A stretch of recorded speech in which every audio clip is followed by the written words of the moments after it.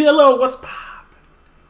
We are on Twitch. We are live. By the time you see this, we won't be. So just leave a like, comment, subscribe, turn on your post notification bells. Let's continue to grow the family from Chicago to the UK. Right behind me, you see a little warning screen. I don't know what this video contains, so I'm gonna point you in the direction to read that. Don't forget, we do got Patreon where we post 5 days a week, and we also got Twitch.com. You can go there, replay lives, because there is stuff we watch that is only on Twitch. It's free. You can go there and watch it. Username's at the bottom of the screen. This is Who Killed a UAD Boss? Should I read the description? Some Northern Irish. Alright. Talk to me first, though. Copyright disclaimer. Under Section 107 of the Copyright Act 1976, allowance is made for fair use for purposes such as criticism, comment, news reporting, teaching, scholarship, and research. Fair use is a use permitted by copyright statute that might otherwise be infringing. Non-profit, educational or personal use tips the balance in favor of fair use. No copyright infringement intended. All rights belong to their respective owners. True. Look.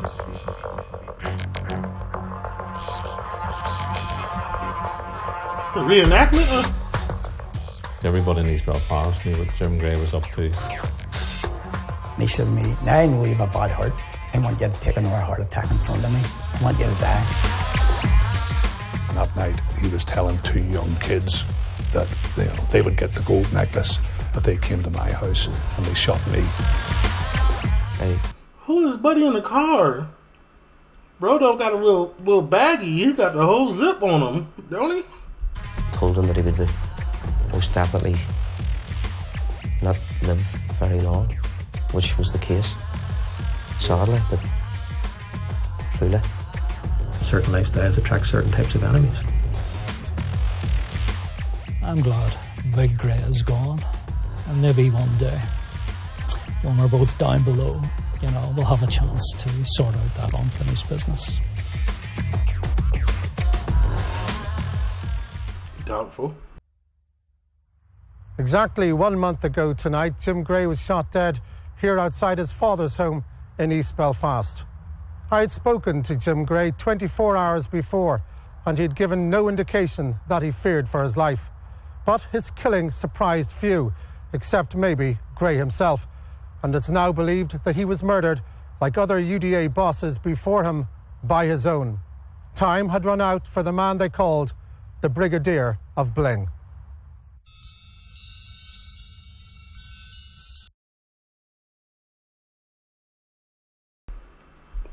Why is it sparkling? The Brigadier of Bling. Oh, okay, Bling. I thought they said something else.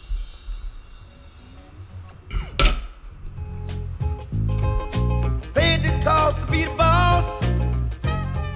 Jim Gray had become a caricature of paramilitary criminality and excess, all over Flash, from the tan to the clothes, from the jewellery to the cocaine.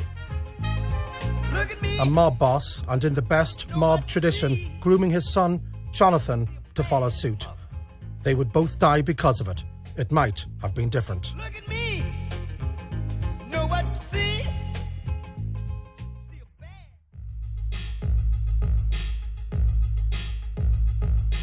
His youth.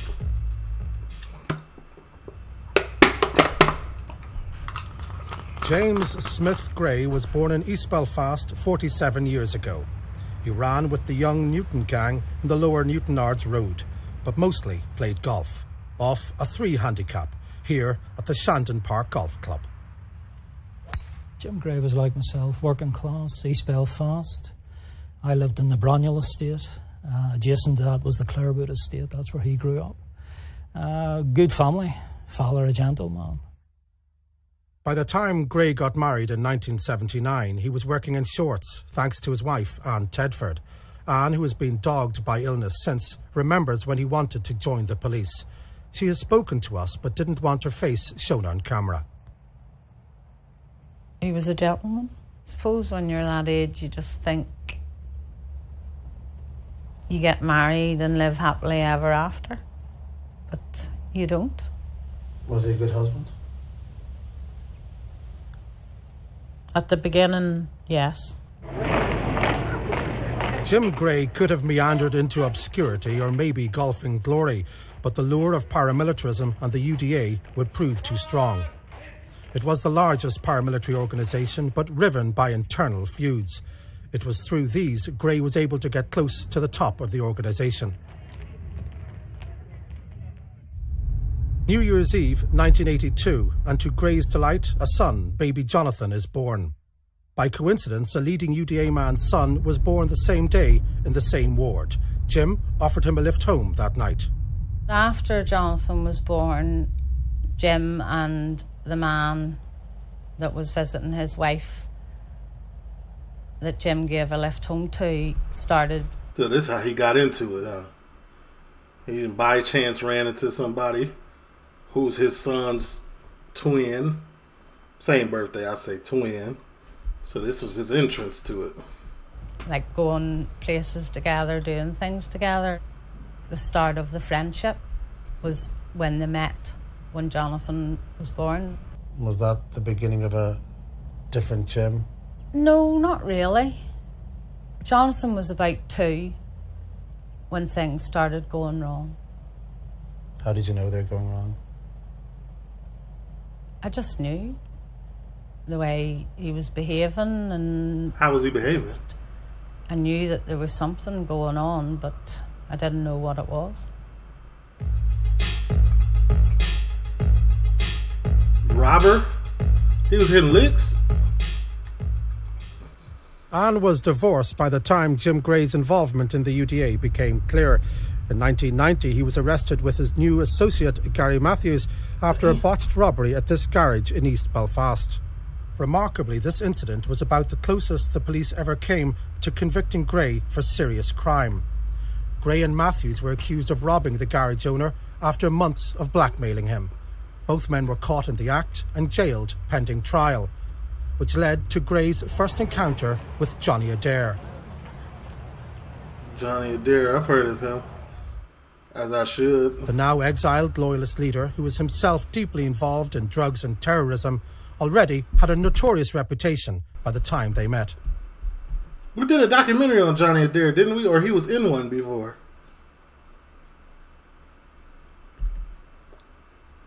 First time I met Jim Gray was in Crumlin Road Prison, where he was on remand for robbing a garage. What was he like then?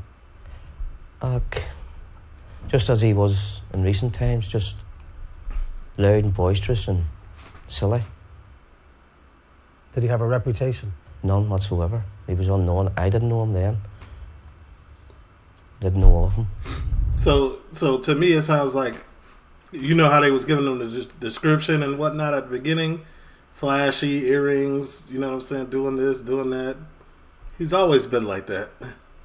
Money just magnifies who you really are inside. You know what I'm saying? The case against Gray and his associate Gary Matthews eventually collapsed. Gray was free to carry on his rise up the UDA's ladder. East Belfast, UDA, in particular, their leadership were not playing an active role in the fight against violent Republicans. And when the old school, when East Belfast were stood down, there was an opportunity for Gray and his associate to move in and seize an opportunity to become who they eventually became. But it was not a bloodless path to the top. When Ned McCreary, the East Belfast brigadier, and with an infamous reputation himself, was shot dead, rumours linked Gray and another leading loyalist, Geordie Legg, to the killing. It isn't rocket science to work out that once Ned was removed, Gray and a close associate of his took over East Belfast. And that's internal, you know, and housekeeping, and I didn't agree with it. You know, I knew Ned McCreary. The funeral passed by the TheeLitOne bar, McCreary's pub, en route to Roselawn Cemetery. Gray and his associate, Gary Matthews, would soon be running the pub and, in turn, the East Belfast UDA. Once the old leadership was removed and it was replaced by Gray and his associate, the UDA leadership felt that these were a new breed that was going to deliver for the UDA in East Belfast. Yeah. Now that he's a boss, okay, we're finna see how that's playing out then. All right, talk to me. We're only 7 minutes and 42 seconds in and we're already at boss? Like, what is the rest about? By 1998, Jim Gray, here at the side of Michael Stone at a political rally, was known as the UDA's East Belfast Brigadier. But Spotlight has been told that he wasn't. That's him? In the white? And they cheering for him? The bro got motion. Okay, let me listen. I don't believe he was the real Brigadier. I believe it was another man. And I believe that Gray just put his face up front and attended meetings and gave the impression he was a Brigadier. But to my knowledge and my understanding, he most definitely was not the Brigadier. So he's a puppet? Belfast. It's all about self-promotion. And as I said, the close associate of his, who was the Brigadier, who was my Brigadier, and I like the man, and have respect for him even to this day. He just let Gray for years, you know, you want to jump in there and be seen as the public face. But I'm the one who makes the decisions. I'm the one who goes to the inner circle, takes the serious decisions regarding the membership of the East Belfast UDA. Gray was the front man. The real leader is said to have been his associate, Gary Matthews, the man he first met in a maternity ward. Matthews is rarely seen on camera, but is pictured here at the funeral of murdered UDA leader John Gregg. Matthews was the real power, while Gray played the role of big boss. Many senior loyalist figures from... You know, it's crazy, man. Some people want to be up front in the face of it, man. You know, but real G's move in silence. I mean, real, you know, certain organizations and things have to have a face. And if they got to put a puppet out there to protect the brand, that's what they're going to do. That's what I'm saying. From the east of the city was seen to be present when Stone was released for good in 2000. Not Matthews. If he was there... Probably somebody more charismatic, right? Many senior loyalist figures from the east of the city were seen to be present when Stone was released for good in 2000. Not Matthews. If he was there, he kept his head down, unlike the official Brigadier. That same day, Gray could be seen in all his glory, his son Jonathan beside him, faithfully mimicking his dad's getup. Gray Sr. already had another lookalike, William James Murphy, his friend and bodyguard Murph. That they had shared passions was plain. They look exactly alike. They could be twins. Graves' lifestyle choices were expensive. The clothes, the jewellery and holiday tan. By now, he and Matthews controlled the Avenue 1 pub and the Bunch of Grapes bar. But Gray's wealth was based on drugs, which he also consumed in large quantities. The money bag came out, white powder, started making lines on the table in front of me. And I guarantee you that was his downfall, or a big part of it. You know what I'm saying? That one in particular, paranoia will arise. You get to doing stuff to people that ain't do nothing to you. You get to making decisions that are based off your paranoia. And I have people turn on you. You know, I'm pretty sure that was a large part of whoever did this to him up here. I'm sitting there sweating, thinking the police are going to raid the place, and it won't be Jim Gray caught with drugs. It's Michael Stone on coke, throw him back in jail. The cocaine is said to have made Gray paranoid and also violent. Think about better match in Liverpool, Chelsea. Eddie Harvey, secretary of the Westbourne Glentoran Supporters Club, experienced Gray's rage. He wanted up the stairs. I said, you can't get up the stairs. So he hit me 2 digs in the face. And he said to me, now I know you have a bad heart. I want you to take another heart attack in front of me. I want you to die. Dang. But Gray didn't just threaten violence. After he fell out with Geordie Legg, the man who helped clear the way to the top for him, Legg's mutilated body was found with multiple stab wounds.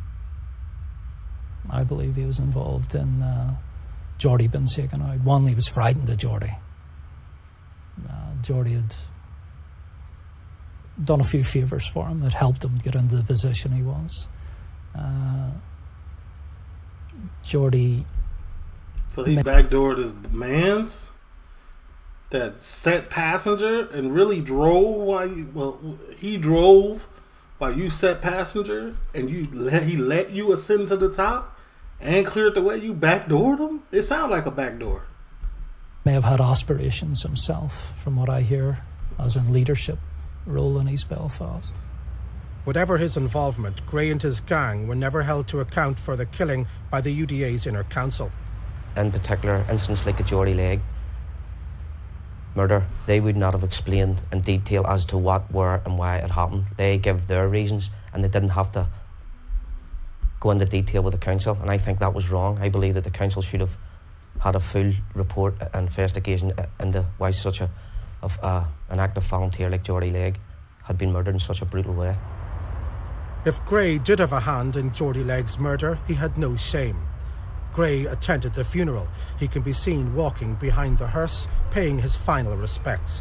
But not gonna lie, that's common in these type of organizations.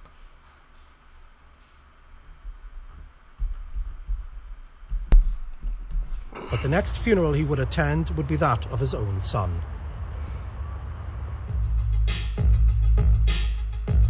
Father. No one disputes that Jim Gray adored his son, Jonathan, the little boy who had once seemed destined for another life.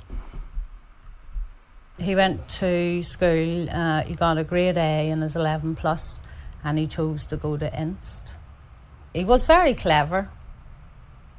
But over time, Jonathan appeared to lose interest in education. He had wanted to be a solicitor. That prospect was fading.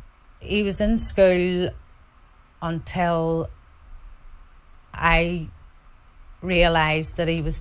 I feel like him being a solicitor would have benefited the cause or the organization more, right?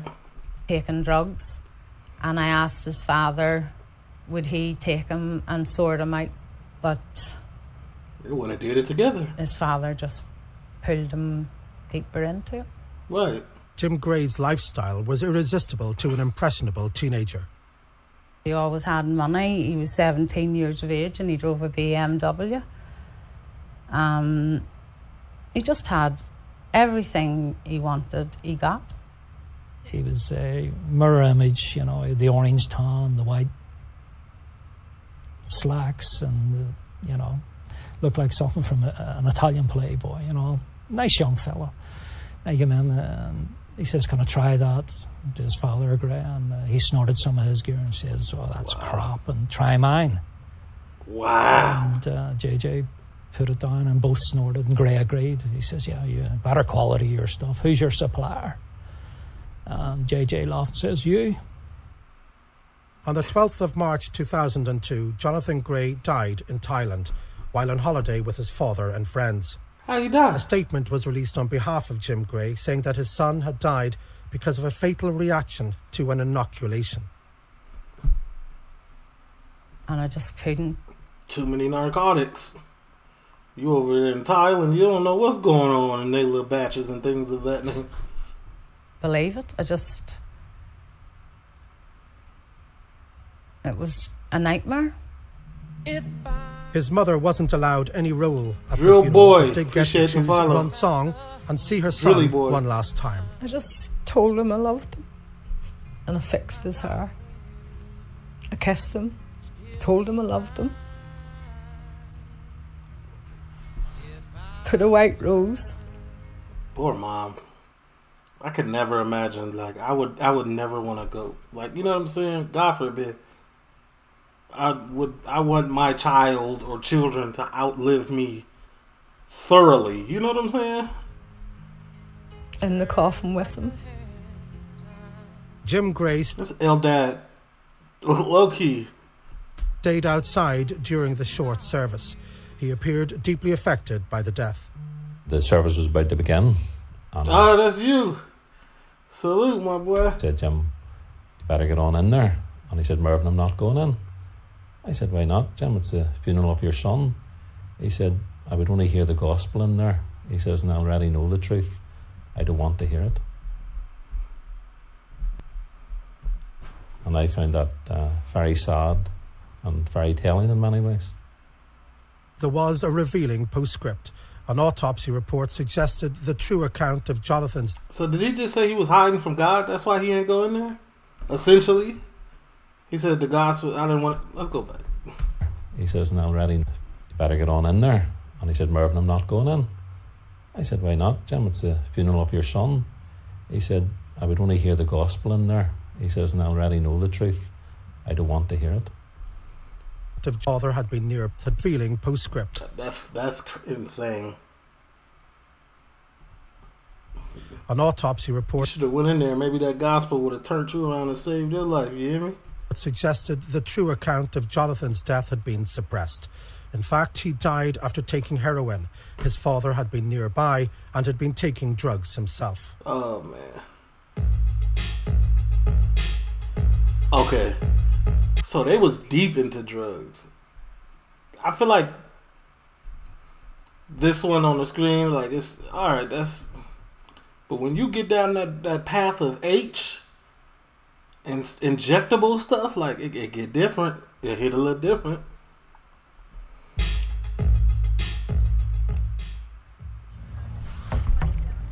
Whatever private turmoil Jim Gray might have had, his gang continued their ruthless violence.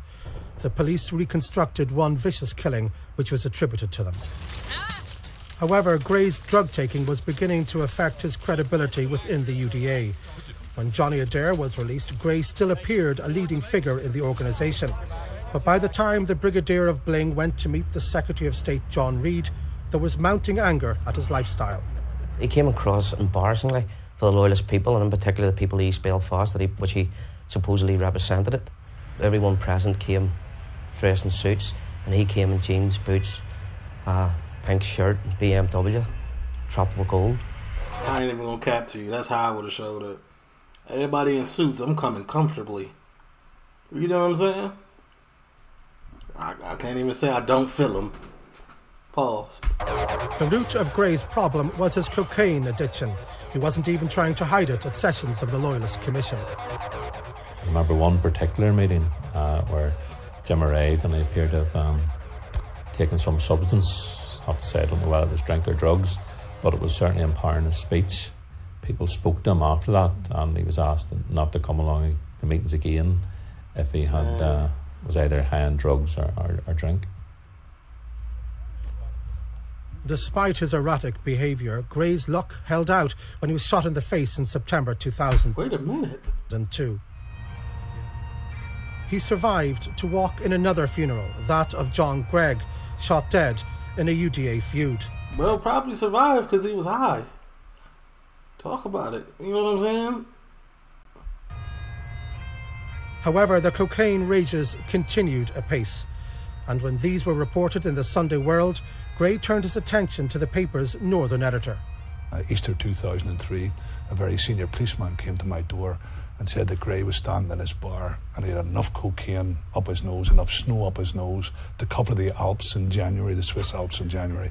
And he said that he wanted to be shot dead that night. And he was trying to get two boys to go and do it. And the policeman asked me to get out of the country for a couple of weeks to let things cool off, because things had been very, very hot. To let things cool off and to take my family with me. He obviously went, took heed to that advice. Gray was out of control. Having sold his interest in his two pubs, he now appeared intent on taking over the Westbourne Glentoran Supporters Club. I think he was trying to muscle in.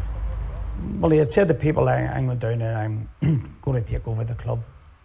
I'm going to take one of the rooms off him first, and then we'll go from there. It is now clear that by this time the UDA had lost patience with the Brigadier of Bling. I don't think he was taking for the UDA. I think he was taking for his own empire.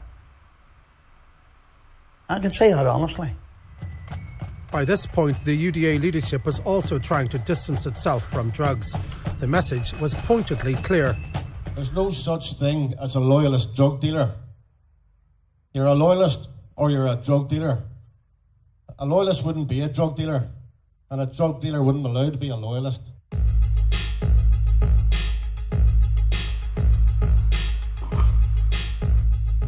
I don't know.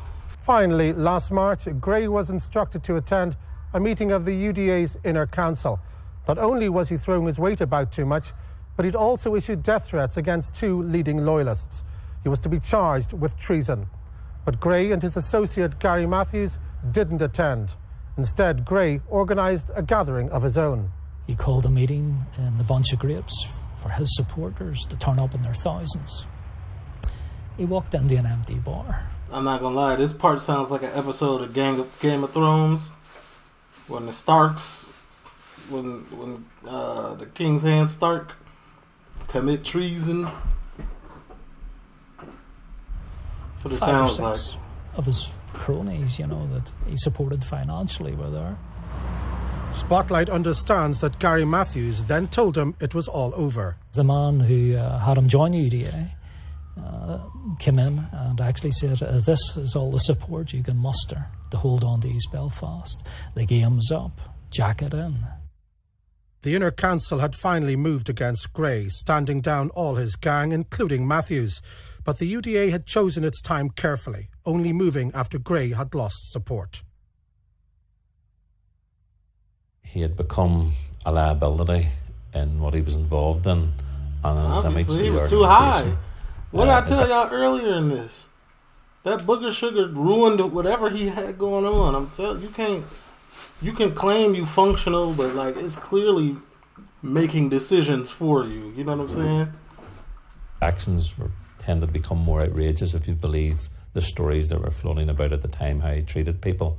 And I believe the UDA are in the process of moving beyond the conflict, in the process of transformation. And Jim Gray. Everybody, welcome, man. I'm good. I'm doing good. Appreciate everybody for asking. Didn't fit into that, nor appear that he would have fitted into that.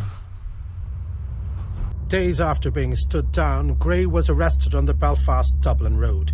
He had £3,000 cash and a banker's draft for £10,000 in his possession. It's understood that Gray and his girlfriend, who was arrested with him, were planning to go to Spain for a few days. Not for good, at least not on this trip. Gray was subsequently charged with money laundering. 2 others, including leading estate agent Philip Johnson, faced related charges, which they deny. This loose bracelet he got on. Gray was held at Maghaberry Prison on remand and then began receiving letters from an unlikely source.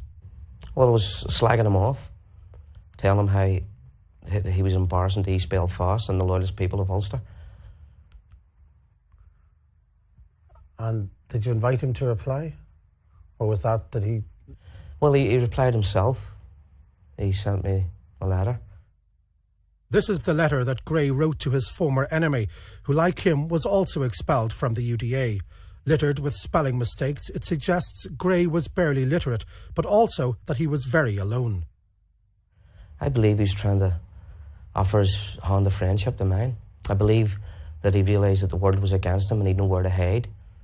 And I believe that he was offering his hand of friendship to mine. In the letter, Gray said that he intended to stay at his father's home in East Belfast if he got out on bail. Adair wrote back. I strongly advised him not to do that, because if he was doing that, I told him that he would be most definitely not live very long, which was the case, sadly, but truly. My advice to him was, if and when you get out of prison, just pack up and leave, because you haven't a friend in the world. And it was evident once he was charged and remanded in custody that... That's hard to hear when you was once on top and you was a figurehead, you know what I'm saying, and everybody gave you standing ovations when you walked in a room. You don't want to believe that. All his so-called friends and comrades who a year ago was singing his praises, but now once the chips were down, the knives were out and they were stuck into his back and twisted. In September, Jim Gray was released on bail. The police had opposed the application, citing death threats. But the judge said the courts couldn't take decisions based on what the paramilitaries might or might not do. I think we also have to appreciate that Mr. Gray himself applied for bail, knowing that his life may be in danger. So he wanted to be released back into the public, and he was obviously responsible as well for his own safety and for his own measures to protect himself too. 1 month ago tonight, Jim Gray walked out of his father's house and was shot dead. It was a clinical killing. And on this particular night, somewhere around 8 p.m, it seems that there was a prayer arrangement to meet with a friend and associate of his. It seems that Jim Gray had wanted to have some of his weights back. He was keen on training. His associate and Jim Gray were standing at the back of his friend's car. They were doing the exchange. The boot was opened. A car approached. It seems that one person got out of this car and walked towards Jim Gray. The gunman then pointed the gun at Jim Gray and opened fire. It seems there were approximately 3 shots, 2 of which hit. Man, you should have ordered some new weights offline, man. If you got a hit out on you, you should have stayed in the house. Jim Gray. Jim Gray died pretty quickly at the scene. The friend who had delivered the weights was Gary Matthews, his former business partner and the one-time real brigadier of East Belfast's UDA. He was arrested at the scene and questioned. 5 other people were also detained. All were released. Spotlight now understands that members of East Belfast UDA murdered Jim Gray. He knew too much and may have been about to set up his own criminal empire. There ain't want no competition or loose ends. He had the criminal contacts there for his drugs, for his extortion. And I believe he would have tried to set something up there. Recruit, either within the ranks or ex-members of different loyalist paramilitary organisations. I believe he would have tried to start another fiefdom. Within days of Gray's killing, a celebratory bonfire was being prepared in nearby Dundonald. That's negative. Most telling of all was the tiny funeral cortege. Gray, a connoisseur of funerals, would have understood. It is almost impossible to find anyone with a good word to say about Jim Gray. It's like, somebody's lay in his bed, he got to lay in that. My opinion still stands strong. I'm telling you, that cane of coal, that made him a different person, and everybody hated who he became on there. Don't sound like he was ever sober. He was never in this right state of mind. You start doing that, you don't sleep for days and days and days upon a days. So it's like, you might have been a little bit crazy also. And one way it was a relief to me, and another way it wasn't a relief, was I hate to see anybody getting down. Say I lost my grandson and with a brain tumour, and it hurt me. But when I seen like a Jim Gray running about, me losing my grandson, the world didn't seem right. Pen pal Johnny Adair says Gray's death didn't bother him. To be honest, I lost no sleep over it because he done me no favours. He was part and parcel of what happened to my family and my friends. There was a time when Jim Gray was stuck to Michael Stone's shoulder, but Gray ended up threatening Stone's life. The former neighbours never resolved a dispute that went back to teenage years. He had the God complex, so to speak. I can order young men who don't want to take life, don't want to go and beat people up. I can do that, so he developed that complex, and he developed a complex where he thought he was bigger than loyalism. He thought he was bigger than the UDA. And no one man, as Johnny Adair found out, is bigger than the UDA. I'm glad Big Gray is gone, and maybe one day, when we're both down below, we'll have a chance to sort out that Anthony's business. Meanwhile, Anne Tedford faces the prospect of mourning her son at the grave of the man she blames for his death. Well, I don't want his name to go on Jonathan's headstone. If that name's not there, then I feel that I can go see my son, talk to my son, and if his name was added to the headstone, then I don't think I could go. The Love Ulster rally on the Shankle Road last weekend aimed at forging a new unionist unity. Loyalism too is keen to present a new face to the world. There can be no more Jim Grays. No more Jim Grays and loyalism. Loyalism has to move on. Loyalist paramilitaries have to move on. They have to have a say in the future of this country, and they know themselves the only way they're going to do this is by leaving certain baggage behind. Jim Gray, the Brigadier of Bling, left a legacy of death, fear, drugs and criminality. Questions remain, like how were he and his gang able to operate so freely for so long? And will his death really bring an end to criminality in the ranks of the UDA? Time will tell. I don't think it did. All right. Leave comments. Leave a like. Go.